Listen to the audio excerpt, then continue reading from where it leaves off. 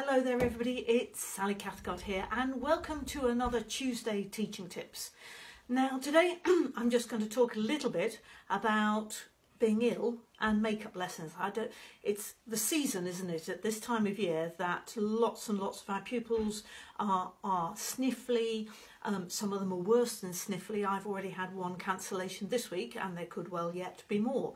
And the question comes, well, what do you do about a makeup lesson for them? Well, I have a policy, I have it in my contract, and if you remember last week I was talking about the importance of contracts, and although you can't obviously just create a contract today, you can start to think about it so that you are more in place with things for the beginning of your next academic year.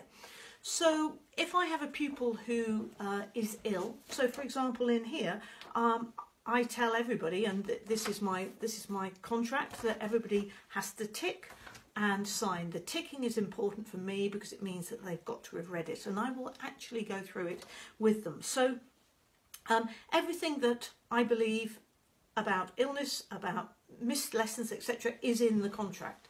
And I deliver 34, I'm committed to delivering 34 lessons in a year. However, I teach 37 lessons, okay?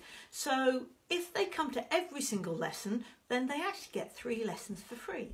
Not very many people do, though, I have to say. So it gives some leeway, though, that I have already in my timetable, in my calendar, 3 weeks where they can catch up for any lessons. If a student is ill and cancels 24 hours at least in advance, I will do my utmost to make up that lesson at a time that is convenient for both of us, and that's really important, for both of us. You know, we will certainly try and find another time. If that's not possible, then they will just have to lose that lesson and come along in the makeup week if they possibly can.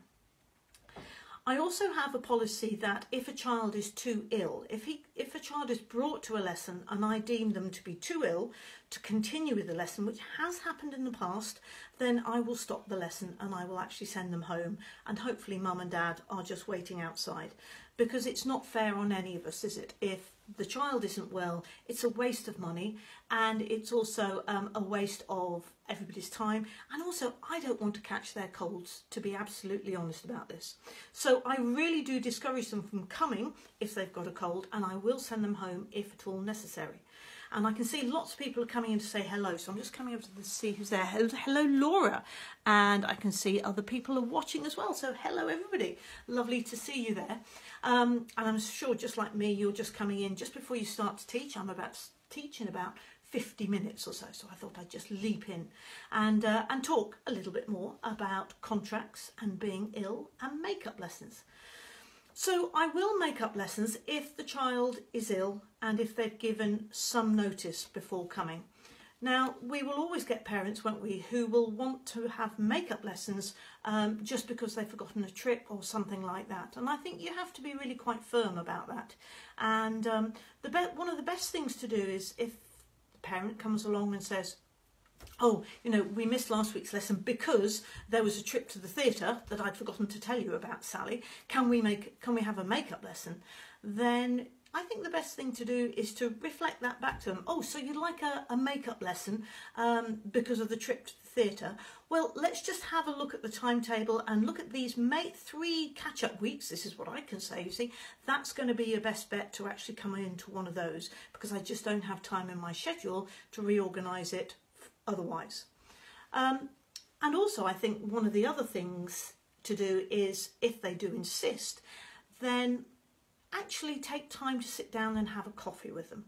So invite them to come at another point, rather than trying to discuss things on the hoof. As the next pupil comes in and that pupil goes out, you know, emotions can run a bit high. You're feeling a bit, oh, your hair is all over the place. You know, your head is all over the place, I should say, not your hair. Your head is all over the place. And you don't know whether you're coming and going. And that's the point where we can let our emotions get the better of us. Stay professional, stay businesslike, and just say, just come around for a coffee and let's just discuss the situation, and we'll go through the contract again, just so that we make sure that we're all understanding exactly what piano lessons are and what they entail. So I'm just going to go over and have another look at all these people. Hello there, everybody. So I can see Jenny's there. Hi, Jenny. And Carla's there. And Chris. Hi, Chris. Lovely. And Kate's there as well. So thank you all for popping in and saying and watching and saying hello. Really do think about your contracts. If you haven't got them already in place, start to give it some thought. Start to think about the responses that you will give when parents request makeup lessons. Because if you have something there already that you've practiced saying, then it's going to come out an awful lot easier, and take the emotion out of the whole occasion as well. Wherever you are in the world, have a lovely afternoon, happy teaching, and see you next week. Bye for now.